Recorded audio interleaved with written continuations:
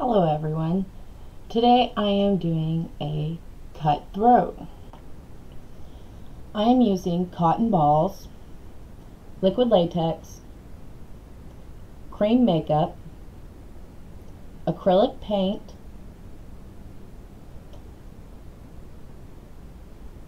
more cream makeup, and of course blood.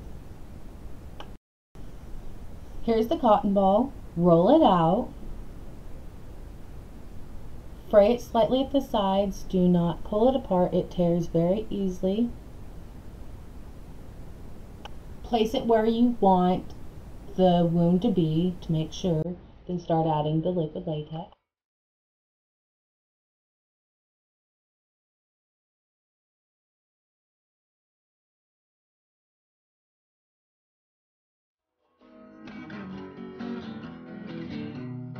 Let the liquid latex completely dry before you add the cotton to it.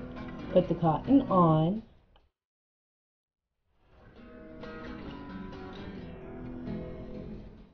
Here I am pulling it apart from the sides so it's not so thick at the ends. Pull it slightly down and pull away from the edges so it's seamless. If it's not seamless, it's okay. Start adding the liquid latex on top of it. Put it on thickly or it will stick like it started to with me.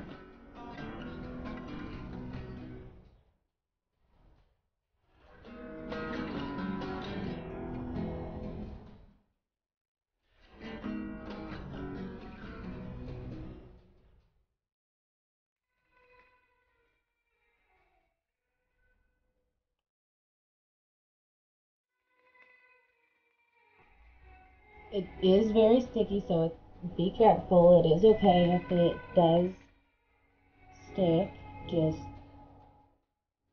It's able to fix later. If it's messy, it's okay. It's not supposed to be perfect. If it was perfect, then it would look absolutely fake. Here I am adding liquid latex around it so it is much more seamless and smooth.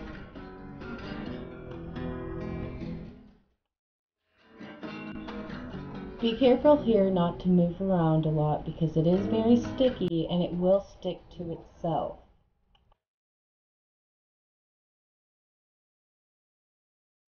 I am now adding foundation or base to my skin. It is the same color that I use for my face.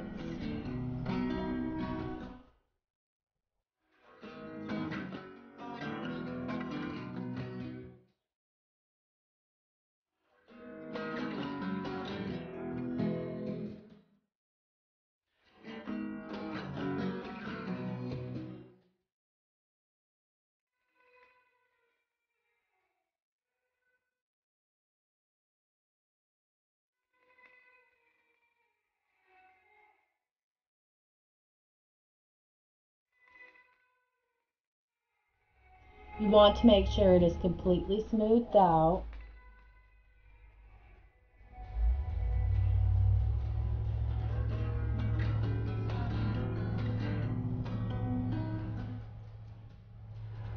I talk a lot, yes, and most of it is, as I'm saying, it's just a lot more, how you'd say, just talking to talk. Nothing interesting, so don't worry, you didn't miss anything. This is the sponge that I use. It is very nice for making road rashes, but it also is amazing for making bruises. Start with the yellow around the wound. Start with little bits, not a whole bunch. If you use a whole bunch, you can't take it off. You'll have to start over, so start with a little bit.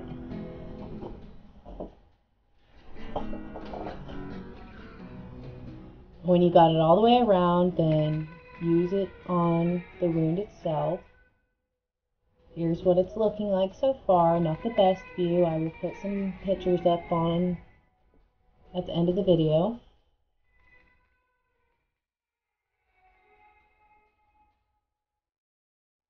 The yellow helps make it look infected. Want to add some on your skin so it's not so, here's where the wound is and here's where my skin is.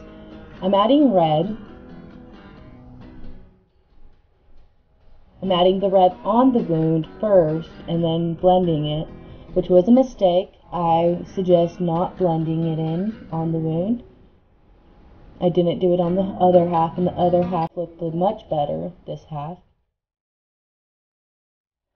Now it's starting to look like my skin is rotting at the neck, and that's a look that you very much want. You want to put the dark red on the wound itself. I stress, be careful doing this. I've done this a lot. If you are not comfortable using scissors, then I suggest not doing this. Do not use an X-Acto knife. You will actually cut yourself.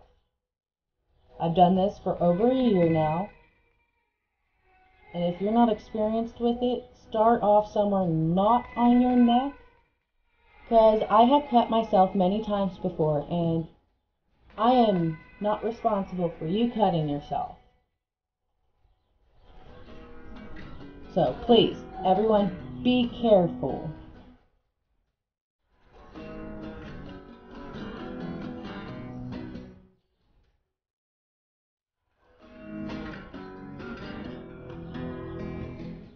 Now you want to pull it up like I am, fold it over to add in the acrylic paint that is like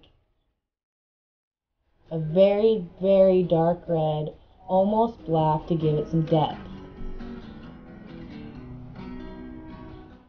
Make sure to let it completely dry before you go in and add other stuff, the rest of it. Which I guess is just blood, but yeah.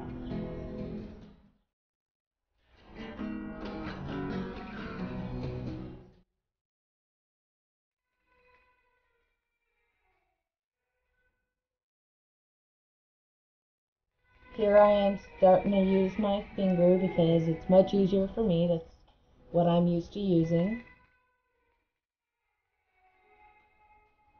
Make sure to get all the creases. Doesn't really matter, but it's best to make sure you got it all. Here's the purple that I'm using, the red and the yellow that I used before, the dark red that I used before. Add the purple just to where the cut is at. It gives it a little bit more depth. Pull it down. If some of the paint pulls up, it is perfectly fine. Just add a little bit more. Let it dry before you add the blood. Yes, I'm talking a lot.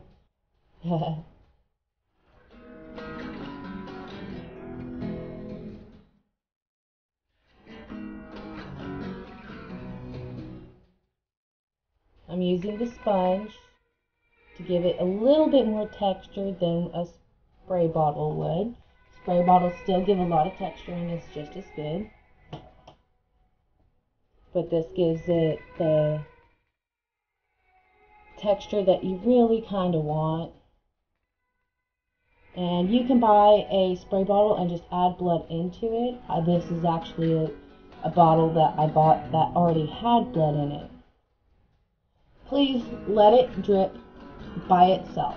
I think when people make it drip, it doesn't look as natural, even though this isn't really natural. That only took me bloody 30 minutes. I should be dead right now if that was real. Faster if you're doing it yourself without recording it, but this is my first video and I'm recording, so it took me slightly longer than it normally does.